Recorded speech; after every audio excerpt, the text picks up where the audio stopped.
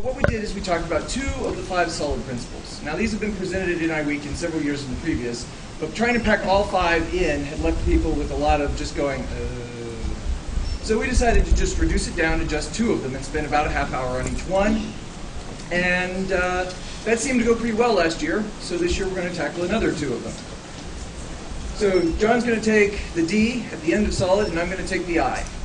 We're going to start with a quick run through of the of all 5. Now, for those of you who don't know what solid principles are, LabVIEW has as its goal, we want to make all of this massive amounts of computing power available to a bunch of folks who don't have necessarily the CS training. It's our job as computer scientists working on LabVIEW and the few architects in the room to provide a way to channel some of that information down. And we try as much as we can to put that power in your hand in a nice packaged form. But there comes a moment when you are writing software that gets big enough, scalable enough, or just weird enough, then you need to understand what's really going under the hood and what constitutes really good software. So this series of lectures is intended to bring to you the table some of these concepts that a CS degree would have brought to you, but in a form that's packaged down a little bit more manageable instead of a full semester course. So that's why the training is still occasionally necessary. Solid is a set of 5 engineering principles that are absolutely, and in one case, provably impossible to achieve. These are ideals. These are utopian goals. They are designed to be held in mind while you're doing your design so that you can say, am I following solid? Am I consciously breaking solid? In general, if you consciously don't follow one of these principles, it's not necessarily bad. What it generally means is you're creating more work for yourself in the future if you need to go that direction. Frequently in business, that's perfectly acceptable because you don't expect your software to expand in a particular way, or you don't expect to need a particular change. If you end up needing it, you regret not having done these things.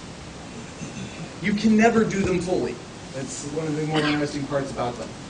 These were codified in the early 2000s. They've largely spread. I've been kind of surprised that no one has tacked on a 6th in a few years. These are kind of the big bullet points to hold in your head when you're designing larger scale software.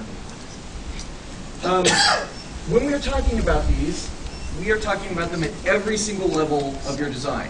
When you're writing an individual function, i.e. a VI, when you're writing the modules that collect a set of VIs together, when you're designing the big sections of your multi-scalar, cross-platform, targeted application, each one of these has ramifications at every level of design. So what are they? Well, we're going to list them off, and these names don't mean much just by themselves, but you can, you get used to them, but they're all polysyllabic here. You have a single responsibility principle, open-close principle, list-out substitution principle, interface segregation principle, and dependency inversion principle. As I said, each one of them is a pretty expansive topic, which is why we're going to break this down. So here is your 1-minute summary of each of the 5. Single responsibility. Entities should have exactly one job. That job should be describable in a single sentence. The goal of holding to this principle is to make your code base learnable and maintainable. You bring a new person onto your staff, they need to understand what the parts of the system are. When they decide, oh, that thing needs to change, they need to be able to find the thing that's responsible for that change, so they can make the edits there. For classes specifically, and when I say classes, I also mean type defs and the functions that act on that type def, or however it is that you're packaging your data.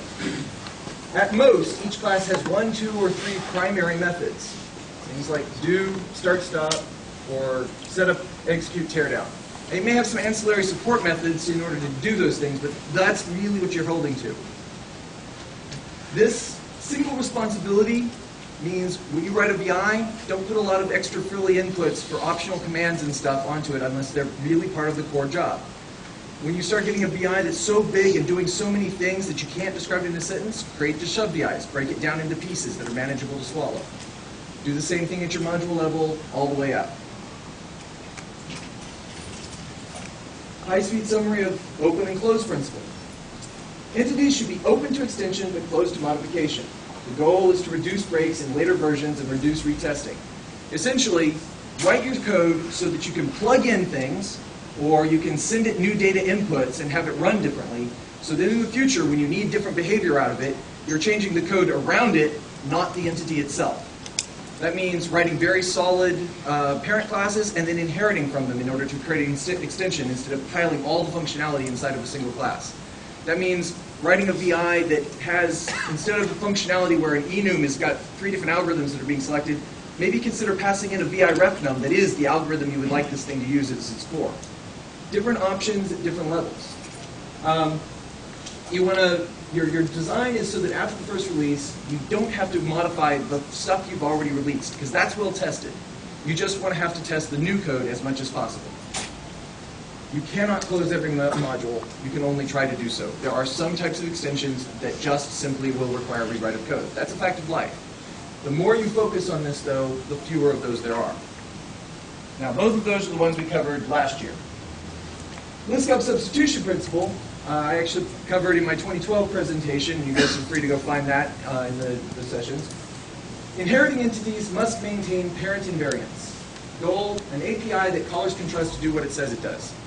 When you write a parent class, or a parent API, or some framework environment, it makes certain promises to its callers. It says, I will always do this. I will never do this. If this happens, I will make sure that this occurs. When you extend that framework, when you inherit that class, when you bring any sort of plugin into that entity, anything that the parent promised, the child has to keep doing. So if a parent says, I have an error wire that just passes through and I never generate an error, you can't override with a child that suddenly starts returning an error, because your callers aren't expecting an error to ever come out of that dynamic dispatch node. That's an easy example. There's a lot of other pieces to this. My personal favorite summary: if it looks like a duck and it quacks like a duck, but it needs batteries, you probably have the wrong abstraction. It's not a duck. All right. Now, these are the two we're covering today. Interface segregation. Many context-specific APIs are better than one general-purpose API. Your goal is to reduce the ambiguity of parameters by having inputs specific to one client's needs. You don't want to have a lot of spare inputs that lots of people are using. This occurs frequently with your LV2 style globals, where you start piling everything onto the connector pane to support every possible method that you can call in. This leads to some problems with the unified interface. It's the hardest to achieve in LabVIEW due to language limits. We'll get into some of that as we go forward. You want to take this one? So this is the one John's going to be talking about today. Yeah, so dependency inversion. Big picture, depend upon abstract entities and not concrete entities. So to promote code reuse and to improve code testability, to make your code modules decouple from each other in a nice way. So I'll go through and I'll show you some examples of how to do that. All right, that was 8 minutes. That was our goal. That way we have big blocks of time for actually digging deep onto these guys. So as I say, we're going to cover these two. And we're going to begin the interface segregation principle. Informally, what this means, and I'm going to slow down a little bit now, is that you only give clients what they're going to use. You guys know this just as programmers who are delivering things to a client downstream. It is possible to deliver them more functionality than they're actually going to use, and sometimes that's a bad thing. You can result in a user interface that has so many widgets on it they're not sure what to click on. You can give them functionality that is actually destabilizing the rest of your code base, and they're never even going to be using that code. So you want to be aware of what your client is actually going to be doing with the stuff that you share with them. And when I say client in this context, I mean when you write a function, be aware of who's calling that function. When you create a class, beware of the framework that's going to be using that class. When you create a FPGA on a target, be aware of all the callers that are going to be sending messages or pulling data from that FPGA. This applies at every layer of your software stack. Formally stated, you want to divide software interfaces into smaller chunks so that any given client of that interface gets only the chunk of functionality it will actually use. Now, when I started this, I told you about the single responsibility principle. And those of you who were here last year, remember, an entity should have one and only one job. We are assuming that you've already created entities that are following the single responsibility principle. So you've got some API, and it's already nice and focused and on target. But there's still times when that nice and focused API is still too broad for some clients. So let's consider the queue API. We can obtain a queue, we can destroy a queue. In between, we can enqueue, we can dequeue. There's a few variations on enqueue and dequeue. All in all, this is a pretty good single responsibility API. It does one thing: it manages data going in, coming out. There's some argument to be made that perhaps enqueue at wrong end shouldn't be in here because that kind of uses it as a stack or plays games with it. But overall, not a bad keeping on focus. Similarly, we've got this API over here for draw. For the most part, all of the functions are draw this specific thing, nicely packaged into different API operations. There's a little bit of weirdness of why the colored ones are in here, but there's a support functionality that's at least related. Okay, we've got these nicely, reasonably on focus. Picture string and queue. Now let's consider what happens when we start offering too many options. The more variations of enqueue that I put in the palettes, the more questions I get on the forums about what exactly is lossy enqueue. Was it valuable functionality to a lot of people, enough that we added it? Yes, but it does create confusion. When is it safe for me to use that enqueue at other end? How many messages can I pack in, and do I get myself in trouble using it? As the options build up, there's more questions that have to be answered, there's more information that your clients have to use, and it's entirely possible that they abandon your library, which hurts your sales, or they spend a lot of time on your helpline, which hurts your bottom line, if you're spending time doing tech support instead of development, or they just flat get themselves in a really serious bind, and now you're helping them debug their runtime stuff. And meanwhile, they're blaming you for the failure. Even when it's a user error, you created the need for a user error to occur. Absolute power corrupts. The more access that you give a client into a system, the more that they're going to exercise your system. If you have a database, you can give them a function that says, retrieve the names of users, and you can get a name of users. Or you could give them a function that is, give me a SQL query and I'll give you back a database result. You open up the full power of SQL to them, I guarantee somebody is going to start making assumptions about your formats and your data table structures, and they might even decide that they have the right to write data into your database, even though they're supposed to only be reading it. You just opened up a can of worms. They will corrupt your system because you enabled them to get to have this massive amount of power over the system. When in fact, their one responsibility was supposed to be something very narrowly tailored. But client systems use what you give them, which leads to dependencies becoming dependents. They're a client. You're an API. You're publishing to them. They're going to use what you give them. If you start giving them an incredibly well-stocked fridge, they're going to assume that a well-stocked fridge is always available. And woe betide the developer who decides to go stop carrying Mountain Dew or whatever it is that there's their favorite drink. The well-stocked fridge may be an important part of your back-end system. It might be critical that this is stocked, but it's stocked for lots of different clients. It's this one nice place that keeps everything cold. But John only should be having a diet of nice, raw protein. He's on some sort of caveman thing or something. And I don't want him getting into the milk because he's allergic to milk, or he'll do something weird with the milk, like use it for an art project. But he might, and then I'm out of milk when it comes time to provide milk to somebody else who actually needs it. Or milk becomes too expensive for me to stock, and now John's API breaks. So these are analogies, but I hope you can imagine your own code, things you've written that provide a little too much resource. So let's consider the queues. With the actor framework, some of you have seen, we have two parallel systems. One system is going to be generating messages, the other is eating messages, consuming them. I could have just used a raw queue. Send the queues out to everybody. Here's the queue, you need to talk to this.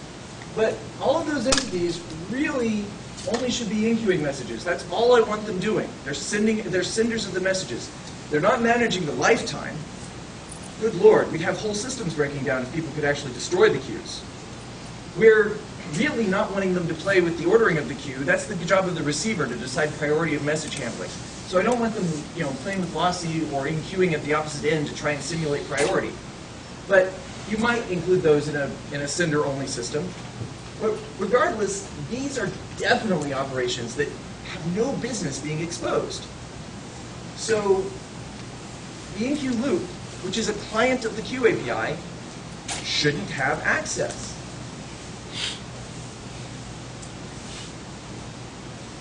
So what we can create is we have this project one-way queue. I created an enqueuer class. The enqueuer class has in its private data just the queue ref node. The raw, nice, single responsibility queue API through this. But what's exposed in the public methods is only an enqueuer VI and a write queue ref node that's allowed to set this up. Anybody that I give the enqueuer class, they can't destroy the queue. They can't enqueue at the wrong priority. They can't flush the queue and try to say, oh, I'm going to give priority to my messages over everybody else. Yes, I've seen that hack done. It limits the power of their ability to corrupt the system or to become dependent on high-speeding and prioritizing their messages over others. Kant's categorical imperative, that which I can do on my own, it's only moral if everyone could do it at once, kind of holds true for APIs. One person enqueuing at high speed and saying, oh, I get to have an advantage, works great. But as soon as two clients try to do it at the same time, now there's this fight for who's actually in control. You want to limit the API down. So I can take my obtain queue, and I've got a matching dequeuer class, and I can put the queue into an enqueuer and into a dequeuer, and I can send those classes into my producer and my consumer clients. These guys are now using only the part of the API that I gave them. As a result, and I am in control of the release queue. I'm doing the lifetime management on it. Does that make sense to everyone? Do you see why you might pare down an API to tie it down? Okay. This sort of thing will crop up again when you start doing communication systems. You can imagine GPIB commands. It's a common one that lots of people are familiar with, even though it's old technology. You have a device, it takes in strings. Usually a large manual full of strings that it can do. You're going to have various clients that are going to be talking to that GPIB device. You can just say, hey, call the send GPIB function and send it a bunch of strings. You figure out what strings you want, send them all down. Or you can say, client, tell me your needs. What are you wanting to do with my device that I have taken such care in setting up and I'm babying through all of the rest of the abuses of the system? You're going to tell me exactly what you do? Here's an API that does that and only that. Nothing more, nothing less. There's an advantage here. I give them an API that does that and only that, and someday I decide to get rid of my GPIB device and put in a PXI chassis or some other futuristic device. And there's a black hole at its core and speaks only Greek. His API, I fix up a little bit of API, and he doesn't know that he's talking to a raw GPIB device. I don't break him by changing this thing that's behind the scenes. I've kept him contained, and I keep the whole system running because I hid that nice private detail. As I said, we used this idea of the one-way queues in the actor framework. I created a priority queue class, which was actually a wrapper around the queues themselves in order to create priority structuring. And then I limited that even further by creating the enqueuer. And that's what's shared out through the whole rest of the system. There's a matching dequeuer class. I hope there's no mechanism for you to get access to the dequeuer class. It's supposed to be completely behind the scenes of the actor framework. It's what allows an actor to pull messages out. It's public because you want to be able to create them outside of the actor framework, and it was useful to support. But there shouldn't be a way for you to ever ask an actor to get its dequeuer. That's totally private, totally behind the scenes. I made the choice to create this even though I was inside my own framework. Why? Because I didn't want to make the mistake of accidentally calling dequeue in a part of the code that I didn't think I had in my own design notes said should be doing dequeue work. It kept me from making a mistake during the design process. So it's not just a benefit to the metaphorical other clients that are out there. Even within code you're designing yourself, you are both the API provider and the client. And that's sometimes the hardest one to think of about, when you're trying to do these segregations. It's easy to think about segregation when there's another developer that you're exposing information to, because you don't trust those other developers, ever. But you have to think of yourself as another developer that is equally untrustworthy from time to time, or frequently. Now, when we start talking about interface segregation, ideally, we would have this thing called interfaces, or mix-ins, or traits, or any of a number of mere synonyms for them, that would go along with classes. LabVIEW does not have interfaces. I wish it did. I've wanted it for a long time. There's some other developments getting in the way of us actually finishing that feature out.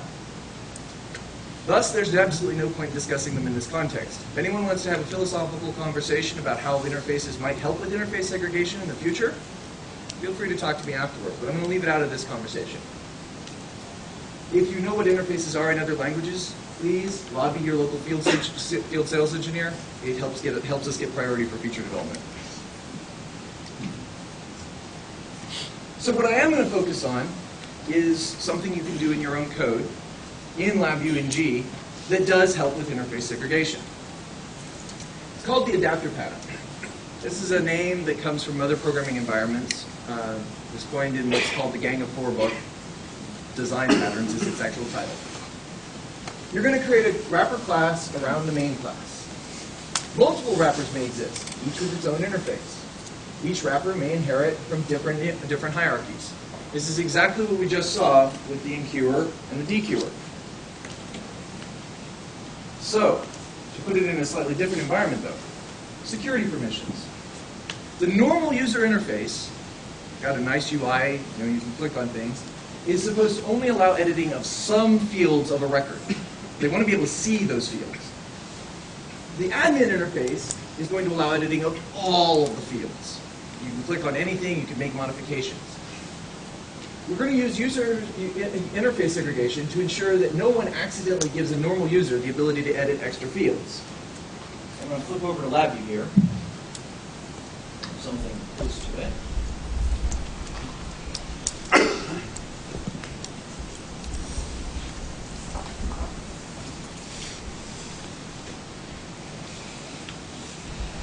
So,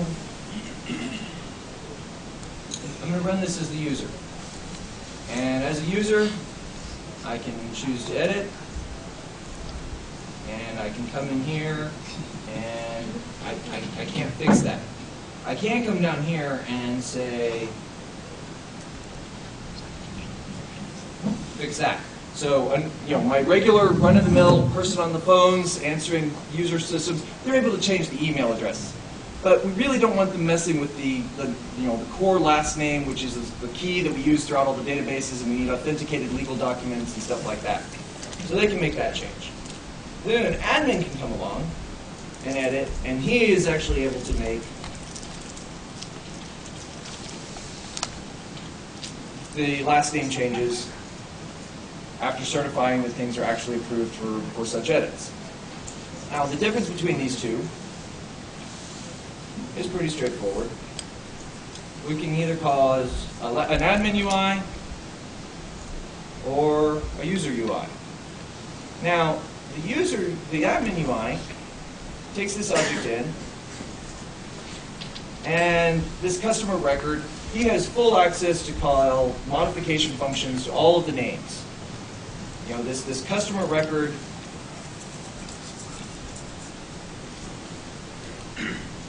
all of these different read and writes fully exposed. Every field is modifiable. And when whoever is writing this UI VI has access to all of those methods. But the person who's writing the user UI is going to take in this other class, this restricted customer class. And the restricted customer class just has read and the ability to only write the email address. It's got these little small protected, community scope functions for actually setting the customer into this object. So when I am writing this user UI, the thing that's coming in is an object that just simply doesn't even have the ability to make a mistake. So I can safely hand off the writing of this VI to another developer, and I know they're not going to accidentally not follow the design spec, because they just don't have the ability to call that function. I didn't put it in the API that I gave to them. Would you show a class framework? Sure.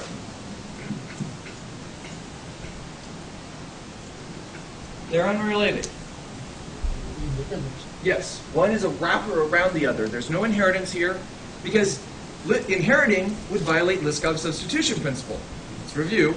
Liskov substitution principle says anything a parent promises to do, a child has to be able to do. If I made restricted user inherit from customer, that would be a contract that says I have to be able to edit all the fields, because the parent promised it. So we're wanting something that clearly violates that relationship. You could, in theory, make it inherit the other way. Customer inheriting off of restricted, but that creates weirdness in who's actually storing the data fields. So at the end of the day, just making the wrapper is far more efficient. Does that make sense? Okay. So we limit these things down, and now we cleanly have separated. This one has this rights, this one has a different set of rights. We can't possibly make mistakes during our actual coding session because the APIs just aren't available. That's one of those sanity checks that helps you make sure that what you planned out in your design actually gets translated into the code. Now with your this desire for interfaces in LabVIEW, how would that change that class hierarchy diagram, if at all? I want to go into that after this show. Okay. We don't have interfaces, and I really want to head that one off. That's a deeper dive than we have. All right.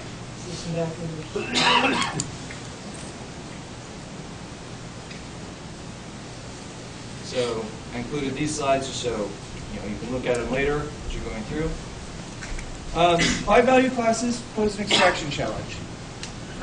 With by reference classes, there's no need to ever extract the wrapper class. So when I put a QRefNum into a class, into the wrapper class, I never need the ability to read the Q back out because I still have the refnum, and any changes they made to the Q is just as good through the reference. If I'm handling data by a DVR, or I have a DAC channel refnum, or GPIB communications refnum, any of these things, or not refnum, but communication tag, any of those things, I never need to pull the data back out after the edit. With the by value class, I put the data into the wrapper, and at some point later, I need to pull it back out. So you're going to need a way to read that inner class. But if you make that read inner class public, you've just violated your own encapsulation because now your client API could call it. That's never good.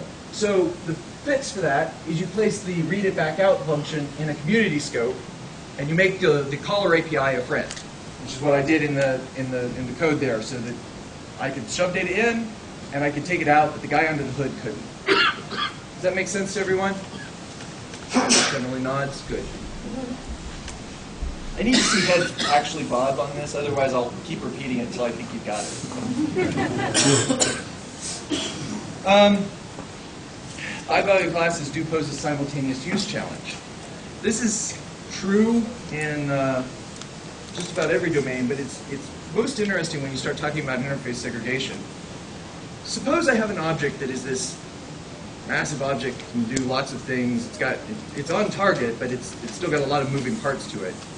And I have a client that needs, the classic example is, I have something that wants a clock as an input and a radio as an input. And I have this device that's a clock radio. I also have a bunch of things that are only clocks and a bunch of things that are only radios. If I've got a reference system, I can take my clock radio, cast it as both a clock and as a radio, and send it both in, and under the hood, it doesn't even know that it's talking to the same device simultaneously.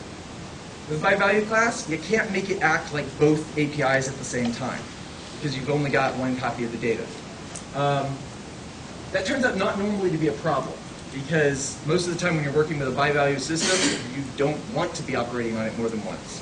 It's just something to be aware of, that you might have to step out of the safety bounds of data flow if you actually find yourself truly needing to use simultaneous interfaces. I mention it here mostly so that you're aware that there is an issue there and you come ask me on the forums if it ever comes up, or somebody. You want to interface with methods, not fields.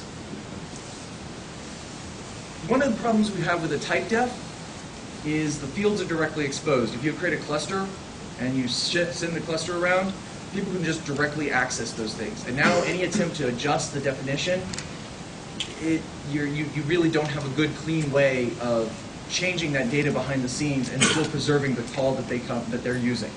So anytime you start practicing this, you want to find some way to seal up your data as much as possible and have them come in through some sort of other access.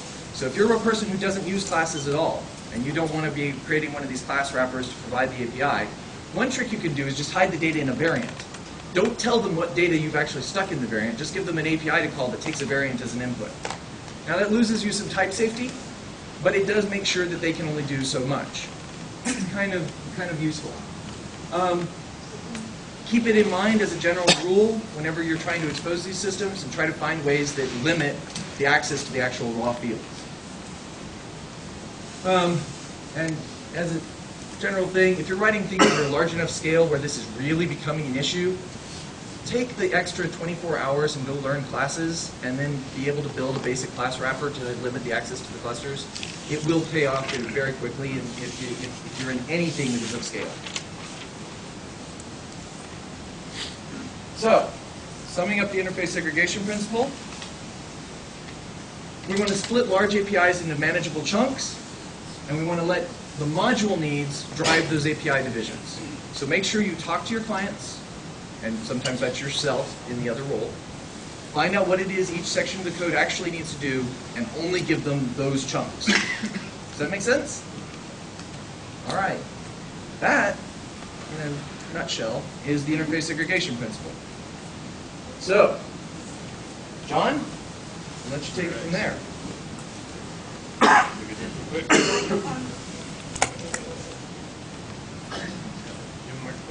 No.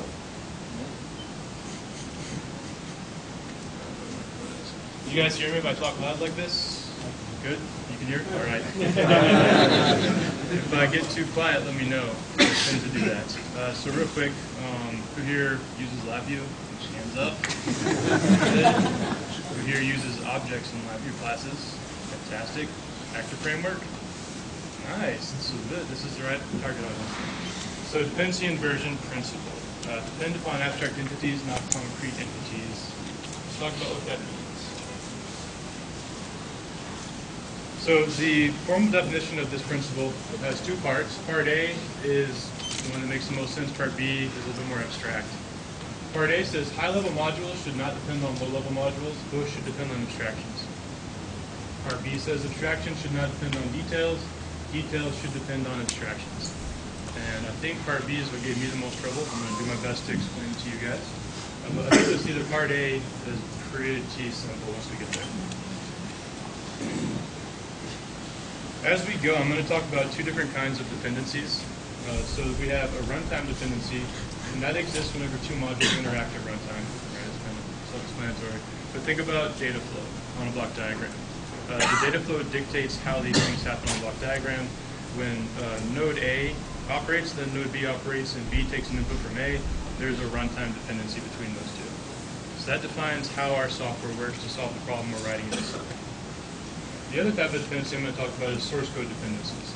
And those exist when a method or a VI defined by one module is called by another. That's when you look in your dependencies list in your project and you get VIs in there because they're referenced somewhere up in your project. So there's the runtime, then there's the source code. And you may be thinking those are the same thing. I'm going to try to prove that they're not.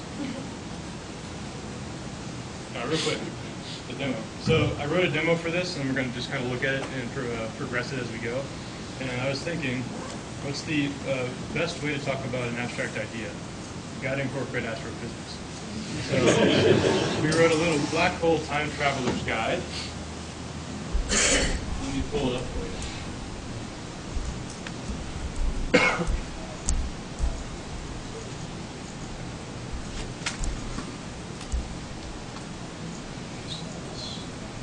Alright, so it is simple. The idea is we have a spaceship in orbit around a black hole. What can we find out about the black hole just based on our orbit? It turns out if you know your orbital circumference and your orbital period, you can find out quite a bit. And so this code takes in the circumference, make it big, and a period, make it small. If we run this, we can do things like calculate the mass of the black hole and solar masses, calculate the tidal force we'd feel if we were something like that in kilometers. It would have to be small. But how does it work? If we look at the block diagram, simple. Just a producer-consumer. On top, we're producing some data. On the bottom, we're consuming it. Every operation is driven by a class. If you look, you'll see this single responsibility principle in here. So there's a class dedicated to calculating mass, a class dedicated to calculating the tidal force, the event horizon circumference, and limited time dilation as well. Why not? I'm going to really focus on the mass and the tidal force in this, but all the math is here, period. So if we look at the projects, we can see all of our classes here, and it turns out the calculate mass class gets used on every other calculation, right? So all these other classes are dependent upon a mass calculation. If we look at tidal force as an example, so we'll be dealing with that one quite a bit. We have one method, calculate tidal force, and on the block diagram, in this case, we've hard-coded our mass calculation. So we have a mass object there running the mass method because this operation needs it. I'll hit pause on the demo, go back into the slides so I don't get too far ahead of myself. But just so you're aware of what we're going to be looking at, it's going to be growing this code base to apply the dependency inversion to it and also turn it into an actor-oriented application. That is the Lockable Time Traveler's Guide. This is our runtime dependency tree for that piece of code. So you can see everything points back down to calculate mass. The Black Hole Traveler's Guide is really just our top-level UI that we interact with to drive everything else.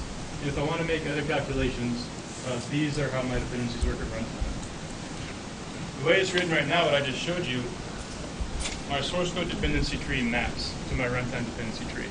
That means I've had to hard code my mass object into the block diagrams with calculations for all my other modules. So if you think about the definition of dependency inversion, my high-level module depends on my low-level module, right? That's not what we're trying to strive for. So think of this as a code smell. If your runtime dependency tree and your source code dependency tree line up, then you're not doing dependency inversion. It's not necessarily a bad thing, like Stephen was saying. You don't always have to apply this, but it's something to keep in mind as you're designing this stuff. So what we want to do is we want to break this dependency. I'm going to use some UML, just kind of quasi-UML. I've learned UML as I've needed it, so tell me if I'm doing it wrong. And what this says is that calculate tidal forces depends on calculate mass. And that's not what we want to see.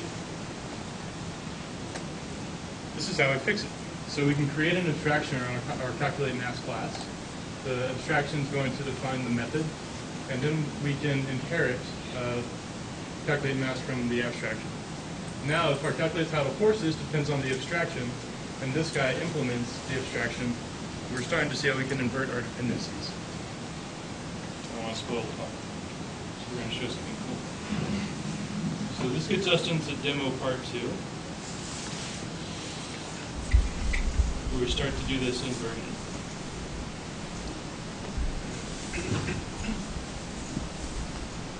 So notice I've created an abstract calculate mass class here. The code looks the same for the most part, except for now, we're going to inject the right type of mass calculation at runtime. And we'll talk a little bit more about dependency injection in the future at the end of the slideshow, so I don't want to go into it too much, but we're using the factory pattern here in this case to instantiate this object and pass it into our module. So the module doesn't really have to care how the mass is calculated. It just uses whatever type we pass in. So if we look now at this, notice calculate mass is actually being called on the abstraction. Can't really see it, but that's my abstract mass method there, mass calculation method. And furthermore, if we dig into projects, and I open up my tidal force calculator, it no longer has that mass object on its block diagram anymore. So notice how at runtime we pass a type of calculate mass object in, and it operates on that type. So we're now starting to decouple our high-level module from our low-level module because they pointed to the abstraction. And so we can apply that same principle to all the other classes, the different types of calculations, to start to abstract that away. We jump back in. So now our UML looks like this. Our runtime dependency looks the same, right? Because at runtime, calculate tidal forces is still operating on some sort of calculate mass. In fact, it's only got one, so it's using this one. So it doesn't use the abstraction at runtime. But in the source code, on the actual block diagrams, my calculate tidal forces only knows about my abstract calculate mass object. So what I've done is I've inverted the dependency. So this, the word inversion from the title dependency inversion is literally this, right? The dependency in the source code inverts the flow of control, which we see over here. So this was kind of a eureka moment for me because I've always talked about dependency inversion, but it never really sunk in what I was inverting. This is literally what it is.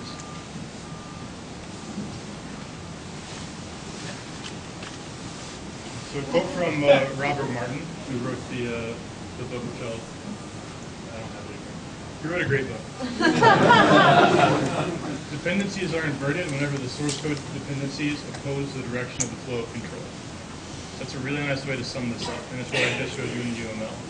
And he is a quirky guy. Yeah, Agile principles. Can't think of the name. But. So let's look at how dependency inversion allows us to build single flow. This is an older version of the slideshow. We're not actually going to look at how to do this with PPL, so I didn't think I'd have time. But if you saw my demo in the expo, I did this, and I actually used PPLs to drive an actor framework application, and it wouldn't have worked without dependency inversion. I'll show you all the other stuff. All right. So let's turn this into an actor framework application.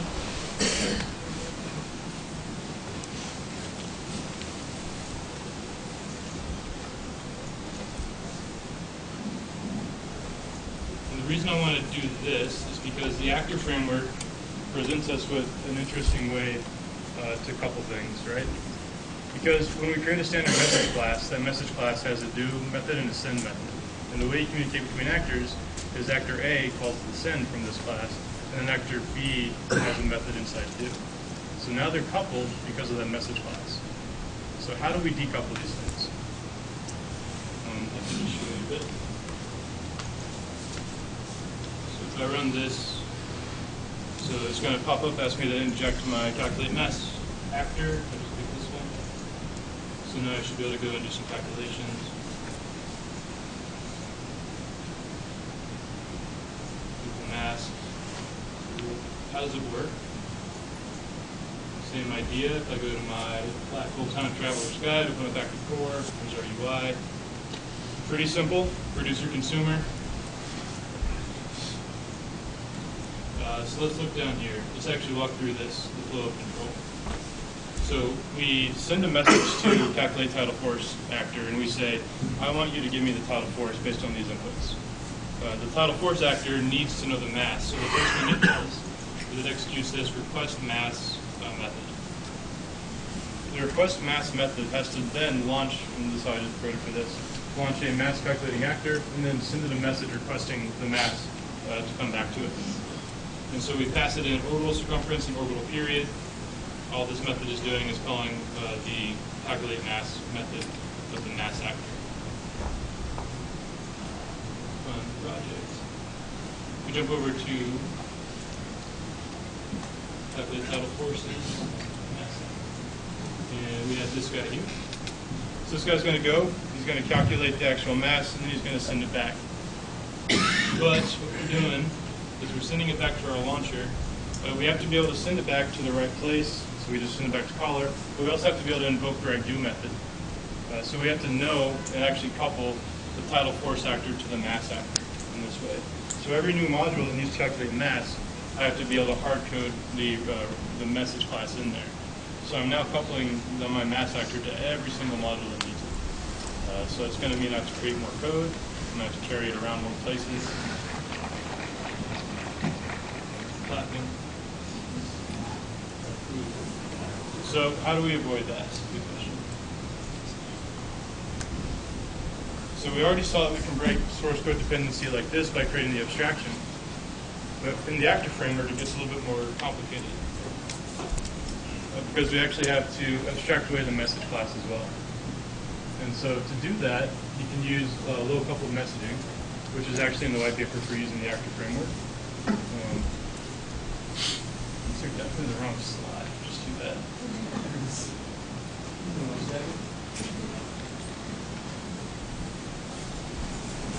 I'm going to load up the right one real quick.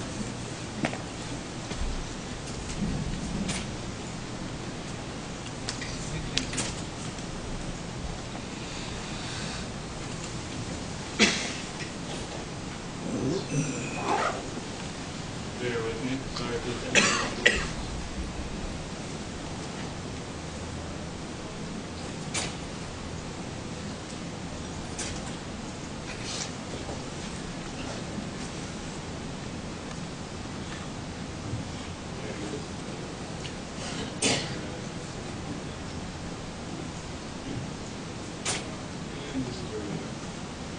This is a little bit more detailed UML drawing that I put together.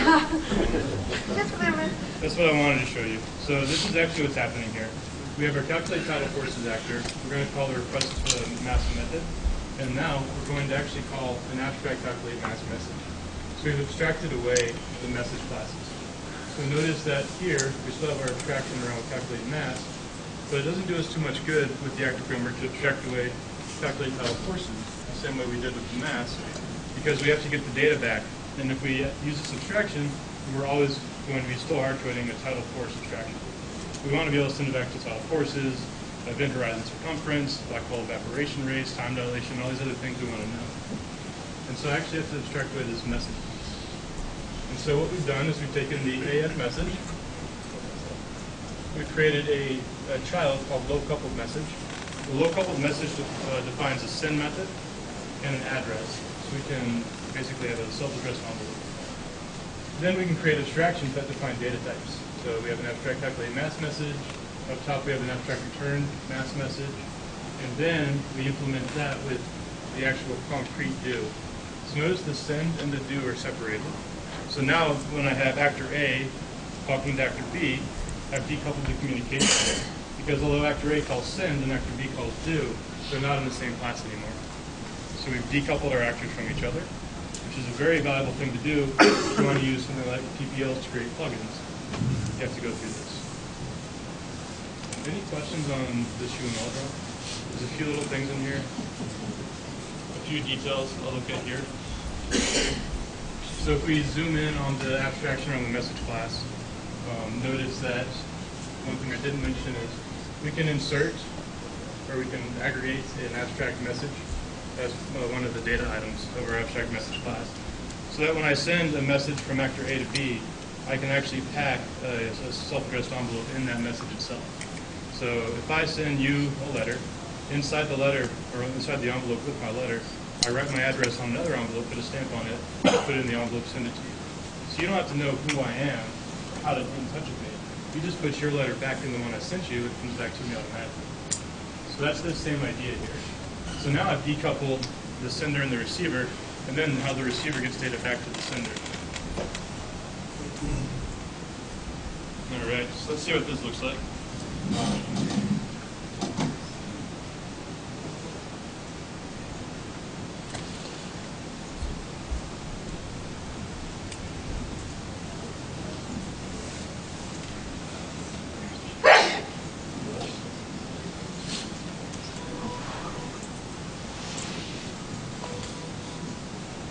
So this is an active framework application with abstracted message classes. So we have three abstractions around the message class. We have our low coupled message. Inside the low coupled message, we have a send method and an address message method. The send method literally just does this. It takes the enqueuer reference out and a priority, and it will enqueue this message class. The address message is simple, it's just an accessor. So we're just going to write that destination in. Then we created these two abstractions for calculate mass. that any actor can call to communicate with the calculate mass actor, and the return mass, which the mass actor can use to get data back to any actor. So we've decoupled those two from each other. So here, notice we have a return mass message object, the abstraction, inside the message class for calculate mass. This is my self-addressed envelope inside the message that I'm sending to the mass actor. And here, we're just sending the mass back, the solar masses. So let's look and see how this works. We go to the title force calculator, request mass. This is how our code shapes up. We are passing in our calculate mass still, so that's being loaded elsewhere, either through some sort of assembler object, using injection, or just a factory pattern, however you want to do it. And then we're using that to drive the actual calculate mass class that we load. It's in the message too, and then up here is our return message, so it's my self-addressed message. It's a method that this class owns, and so we can send it right back. But it's kind of hard to read, at least from here. But we have our address message method here. So that's owned by the little coupled message class. These are owned by the data definition class for the calculate mass abstraction. And then this is the send method for the little coupled message class. So notice that the calculate title force actor is entirely decoupled from the calculate mass actor because we've separated the message class to communicate with out into 3 different classes. And this only talks to the abstractions, not to the pre-implementations. And on the return side, once we calculated our mass, now this guy can blindly insert data into this abstraction and send it back. Simple as that. So now they are decoupled because we were able to invert those dependencies.